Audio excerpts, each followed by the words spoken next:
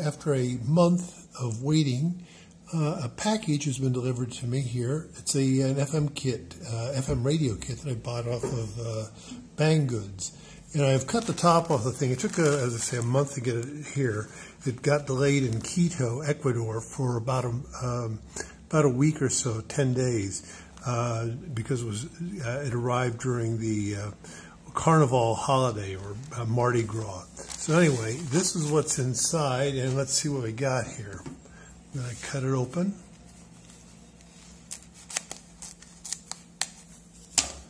And, oh good, there's some sort of printed instructions in here. And let me just put this aside. Okay.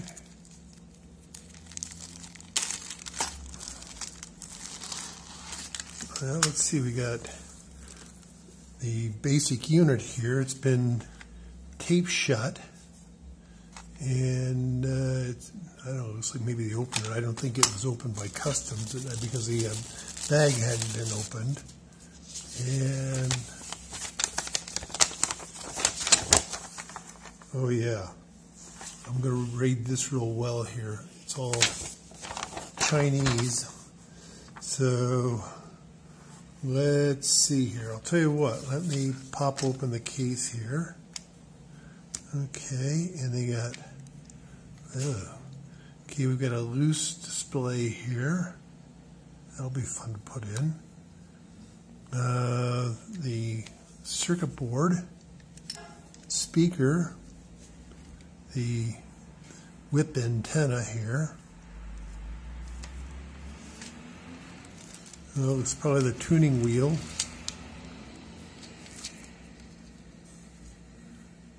I'm not sure what this is, but I saw some guy on a video who was speaking Russian, or I think it was Russian, and he showed it, you put this together like this, but how you would use it after that, he didn't show the details. So let's see what we got there. And yeah, there's some of these little strips, which they look like those zebra strips that are used with LCDs, but I'll be quite honest with you, I'm not sure what has to be done here. So I may have gotten myself into more trouble than I know what to do with, or just maybe we'll be able to complete this. Well, let's see here, we got another little, we got a little piece of rubber here that looks like it fits down in here, whatever this is. So anyway, let me stop the filming here. I'm going to sort out my components because I got plenty of those, and kind of check them off against the checklist of parts, and we'll see what happens. Well, I've got the parts all separated, at least the individual components, and the instructions, well, they are pretty bad here. I've kind of gone through the parts list, and I've got all the capacitors and the resistors and other stuff here. And some of these things, I'm just going to assume they're probably the descriptions of screws and stuff, and or the length of wire that there is here. So I'm going to just kind of go with it. It looks like I've got at least one spare on all the cheap parts, like the resistors and the capacitors, so I'll be in good shape there. And here's the listing for the item on Banggood, and I got the thing, well, depending on whether you want the white one or the improved or the version 1 or version 2 kit. It ran anywhere from $8.09 to $8.59. I think mine was $8.42 when I bought it. It's got the white case, and it has the display on here that you have to mount this little COB or chip on board module on the thing yourself. So instructions that come with this are sketchy at best. They're basically saying put on your capacitors, your wire wound inductors, the ceramic filters, frequency discriminators, the resistors, etc. In other words, basically, I think work your way up on the board as far as the height of the components. So that's just standard construction technique. Let me see now. It's about time to start doing some soldering. Looks like I've finished putting in the resistors on the main circuit board. That was pretty easy. And I've got one of each of the resistors left over. And since there were, well, one extra for each one, I think I'm okay. So now it's on to the capacitors, I think. I've finished soldering in the capacitors, and I've also put in the ICs here. The only thing I have left to go are on this board now are a few components that fit directly on the circuit board, like this volume control and the headphone jack, and some ceramic discriminators here, and a couple of transistors, and some coils. So I'm going to put those on there and see how things go. These little ceramic discriminators that go, well, here's one of them that goes in here. It looks like, look carefully here, there's a red dot on the thing, and I'm assuming that that's to allow it to line with a little square right here. Oops, let me out the pencil. And so that it'll line up with the little square here, and there's another one right over here. It only has 2 pins, but it also has a red dot on it. So I'm going to put them together. There weren't any instructions in the little pamphlet or whatever that was online explaining what to do, but this is my best guess. Just about finished up adding all the components on here. I've got the headphone jack, the volume control, the switch there. I've got these little chokes or coils installed. Those were done by count, and they're the number of turns on the thing. It wasn't difficult. This is the only one that has 5.5 turns on it. These other two have 6.5 turns. The only problem is they don't. Some of the coils are perpendicular to what they are displayed on the circuit board. I don't think it makes a bit of difference. I haven't soldered in the tuning capacitor here yet because if you look here on the back, some of these, the tabs are a little crusty, so I'm going to put a little bit of flux on them before I solder them. Really hit them pretty hard with some flux. And other than that, I think this part of the board is almost done. Here's the secondary circuit board that has to be soldered together, and the LED, or LCD rather, fits on top of this thing, and it uses little ribbon cables to attach the display to the circuit board.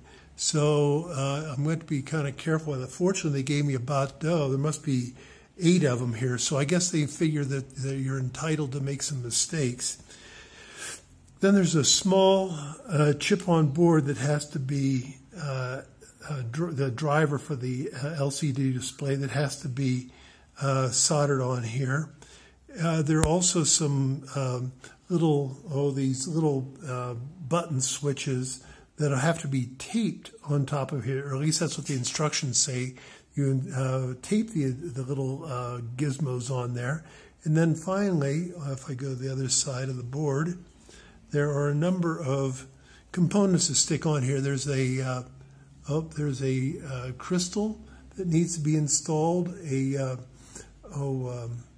couple of capacitors, and a diode, and there's one more capacitor, and then there's a cable that will connect the display and the clock and time functions on here. It'll connect it to the main circuit board. So I think I've got all my connections there without bridges, and I think even though they aren't great looking, I think they're okay. I think they're connected. I'm going to try working on the other side of this board now. I'm putting on the few circuit elements that are there. Well, I have attached the LCD to the board. I'm hoping it'll all work out correctly. There were these little strips of tape, which I assume are, here we go, conductive strips of tape. And I got them lined up, attached them, half of it to the glass itself, which if you looked at it very carefully under a kind of weird light, you could see like a little conductive edge there to them. And then I connected it to pushed it down onto the edge board connectors that were on the back here. Let's see if you can see it here. Yeah, on the back of the display circuit board. I think I've got it put together correctly.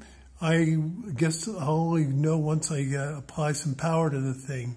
Now I've got to install these little buttons. There are little caps that fit on these buttons, little tiny things like so. And they need to be taped on there.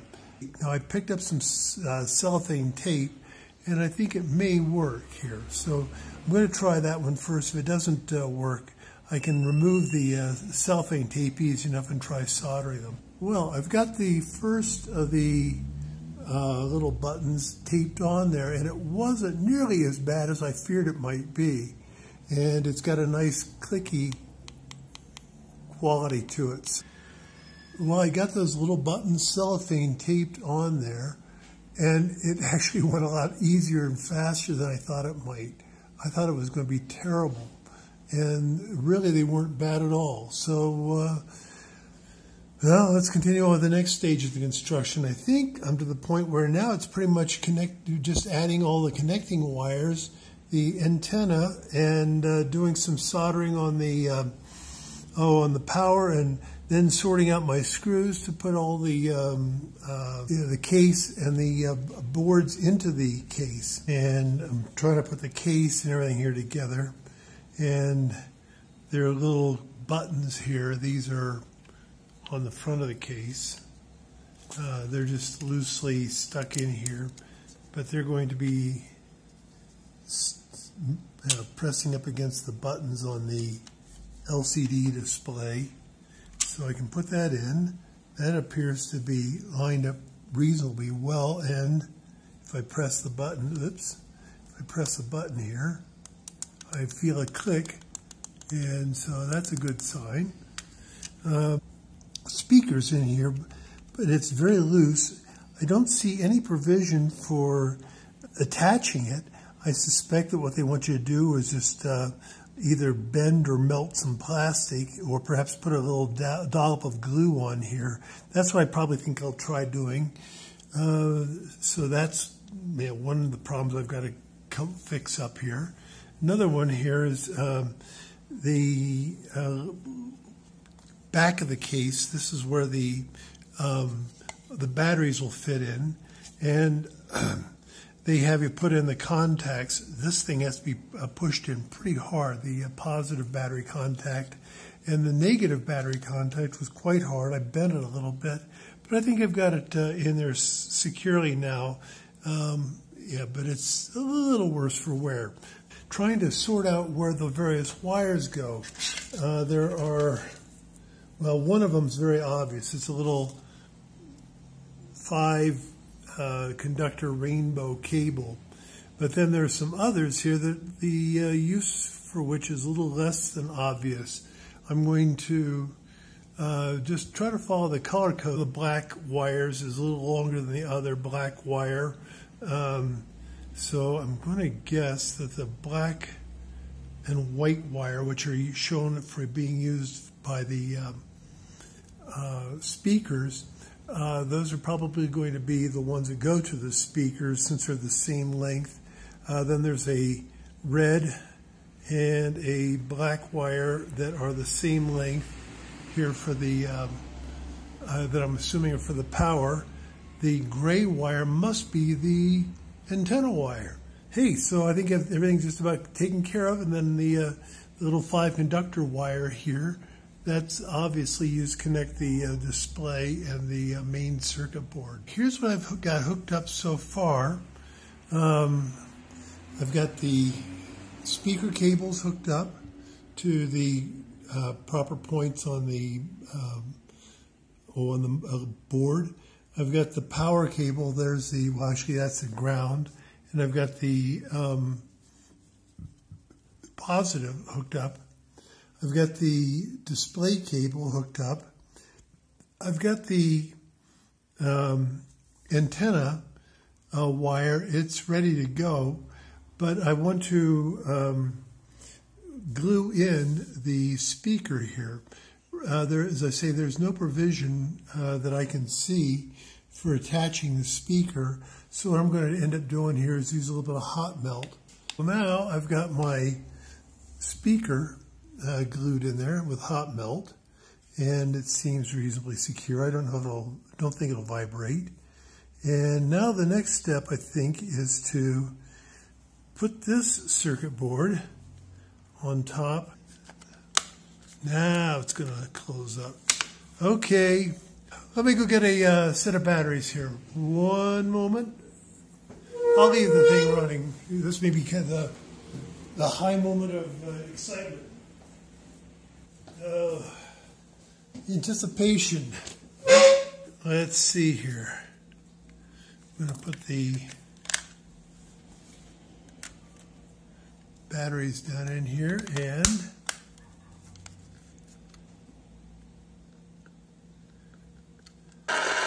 hey.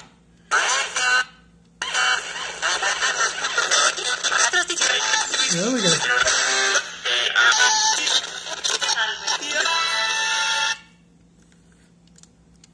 We got power, and we're getting some.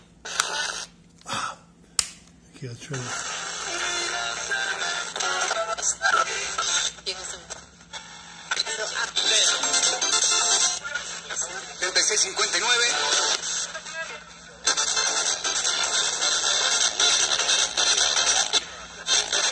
And displays all messed up.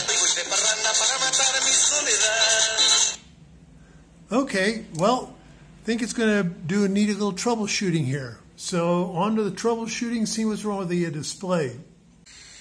After goofing around with this thing yesterday and having problems with the display, I stopped goofing around with it, watched a movie, and kind of came back at it this morning. Yesterday I was having problems. The radio section was working, but the display wasn't. Now I've got it so the display is working, and it required, well, this little surface mount component here, this little chip on board or glob here, it comes on a module that has to be soldered to the main board, and it's about, I don't know, it must be, well, it's really small pitch, and it's hard to solder.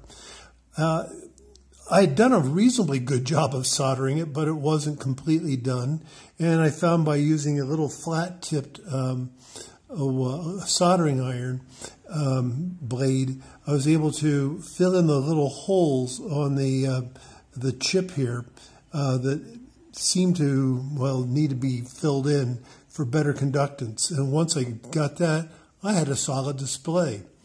Then I started goofing around with trying to tune the thing up to the little capacitor here, the variable capacitor. There is a procedure written up on the Banggood website on how to change some settings on a screw here. There's this screw right here on the back of this capacitor. By changing it, you can make a dramatic difference in the number that's being displayed on or the frequency that's being tuned to, and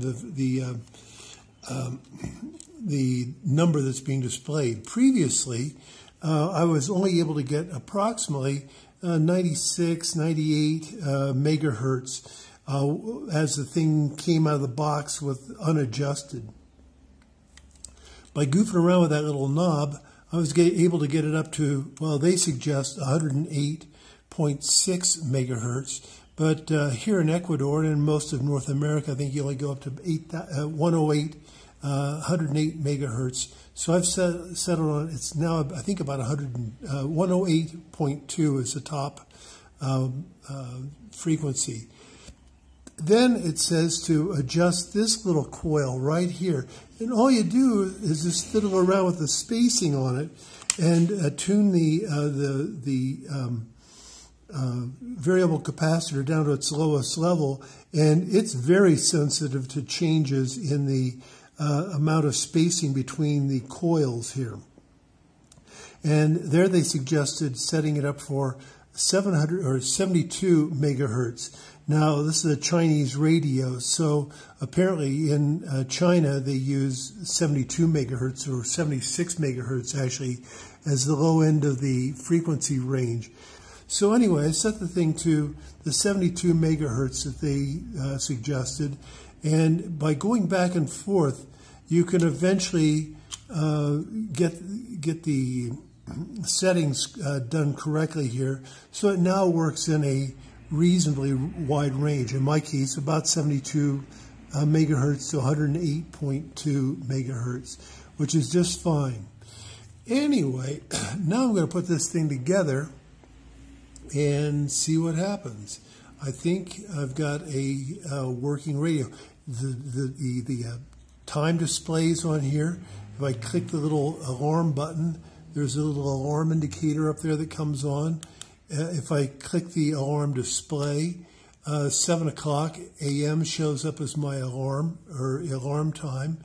By hitting the time set button here, I can, oops, let's try this.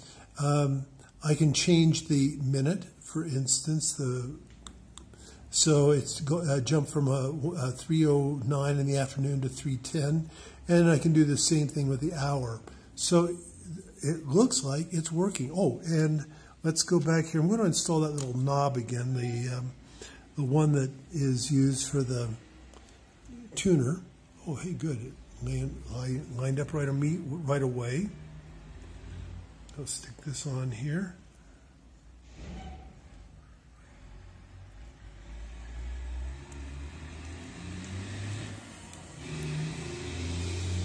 Okay, I'm going to turn it on. Right now we're, okay, at the top of the range it's 108 now, megahertz. But as I tune it down,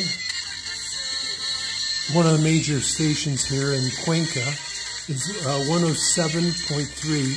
It's Radio Canela. I'm going to turn the volume down a little bit. And I can tune it right on down to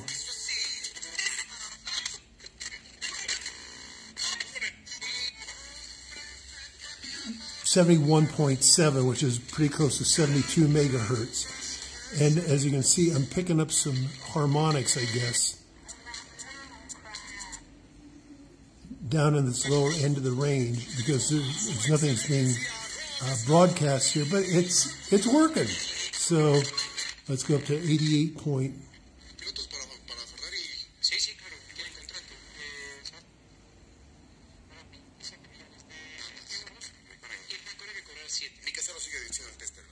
How about that? It works. So now let's put it back all together here and see what happens.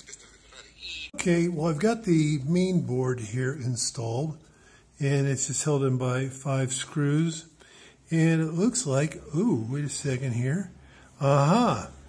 I just see, I've got 1, 2, 3, 4, and then there's a 5th screw here that I've got to match up. I'll bet you this one right here it's not needed. So I'm going to take that guy out right now.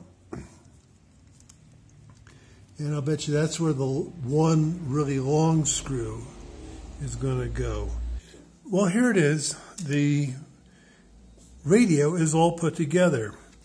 All the screws fit in properly. I've got a little battery cover here. it fits on there nicely. I've found out that, well, let's see here. It says radio receiver with alarm clock, which that's true. It also shows the time. It's now wrong because after taking out the battery, it's gone to another time. It's FM band 74 to 108 megahertz. It's got the minute set, the hour set, the time set, and alarm display. It's pretty simple to use. Now, I've discovered one thing here, and that is that the power button is a little hard to use because it doesn't latch very well. Oops, let's go back here. And it doesn't latch very well. I think we have to come up with a little, you really have to push down on it pretty hard. Oops. Or maybe if I would put a little bead of Sugru or something on top of it just to build out that button just a little bit longer. The other buttons seem to work just fine. So if I hold down the minute set and I can change the time, let's go here to, I'm going to set it to, right now it's 3:34 here in Cuenca.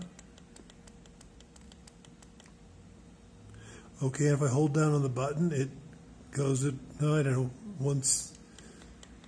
1 minute per second or so. Okay, so we've got that set. Let's take a look at the alarm time. And right now it's set for 7 a.m. I'm going to set it for 7:30. I'm not an early bird.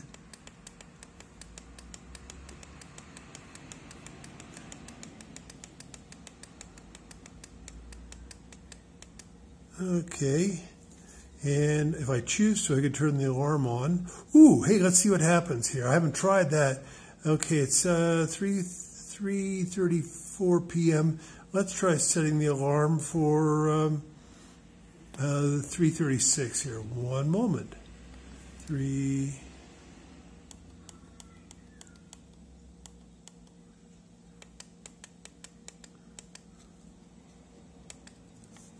Okay. I guess I could have probably got by with 3:35, but I'll let you share the anticipation with me and make sure the alarm's turned on here. Just final comments on this. So far, well, what did I expect from an $8 radio, from a radio kit from China? Well, I got just about what I expected. It was fun to put together. It works. The main board was easy to assemble. I bought the so-called improved version of the radio, which I don't think had any improvements, but it allowed you to attach the LCD and the little small surface mount board on the on this display board yourself, and so that was kind of fun, and well, also it was kind of difficult. Almost all my problems came from that particular component. But now that I've overcome that problem, I think it's going to work pretty well. Hey, and it came on. So how about that? The alarm works. Oh, and I don't know how long it'll stay on for. I'll just let it continue running here and see if it eventually shuts off. Well, I put everything away. I put away my tripod and all that, and I noticed after this button here was very deeply recessed, but then I also remembered there was this tiny little piece of plastic that was in the